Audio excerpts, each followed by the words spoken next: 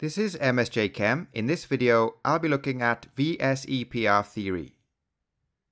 Valence shell electron pair repulsion theory is used to predict the geometry or shape of molecules. Electron pairs, that's bonds or lone pairs of electrons, repel each other and spread apart as far as possible. Here we have the order of repulsion.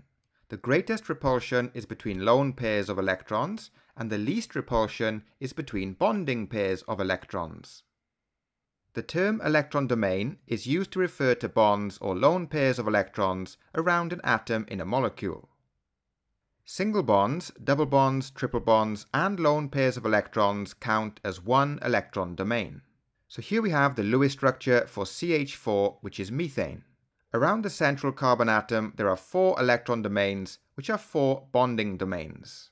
Here we have the Lewis structure for H2O. Around the oxygen atom, there are 4 electron domains. There are 2 bonding domains and 2 lone pairs of electrons. On the right, we have the Lewis structure for CO2, carbon dioxide. Around the carbon atom, there are 2 electron domains, which are both bonding domains. We'll start by looking at molecules with 4 electron domains around the central atom. Here we have the Lewis structure for CH4 methane. Methane has 4 bonding domains, 0 lone pairs of electrons. The electron domain geometry is tetrahedral, the molecular geometry is tetrahedral, and the bond angle is 109.5 degrees. So here we have our 3D model of methane. The electron domain geometry and the molecular geometry are both tetrahedral, and the bond angle is 109.5 degrees. Next we look at ammonia. Here we have the Lewis structure for ammonia. Ammonia has 4 electron domains with 3 bonding domains and 1 lone pair of electrons. The electron domain geometry is tetrahedral, the molecular geometry is trigonal pyramidal, and the bond angle is 107.8 degrees. Next we look at H2O. Here we have the Lewis structure for H2O. It has 4 electron domains around the oxygen atom, 2 bonding domains, and 2 lone pairs of electrons.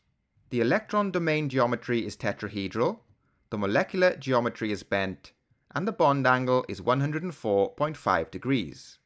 Water has a bent shape due to the extra repulsion from the 2 lone pairs of electrons on the oxygen atom. Next we look at BF3, which is boron trifluoride. Here we have the Lewis structure for BF3. It has 3 electron domains around the boron atom, which are 3 bonding domains. It has 0 lone pairs of electrons. The electron domain geometry is trigonal planar. The molecular geometry is also trigonal planar, and the bond angle is 120 degrees. Next we look at SO2, which is sulphur dioxide. Here's the Lewis structure of SO2. It has 3 electron domains around the sulfur atom, 2 bonding domains, and 1 lone pair of electrons. The electron domain geometry is trigonal planar, the molecular geometry is bent, and the bond angle is less than 120 degrees.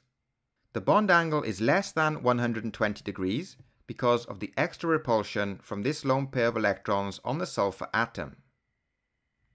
And finally we have carbon dioxide. Here we have the Lewis structure for carbon dioxide. It has 2 electron domains around the central carbon atom, which are both bonding domains. It has 0 lone pairs of electrons. The electron domain geometry is linear. The molecular geometry is also linear, and the bond angle is 180 degrees. Let's end with a summary.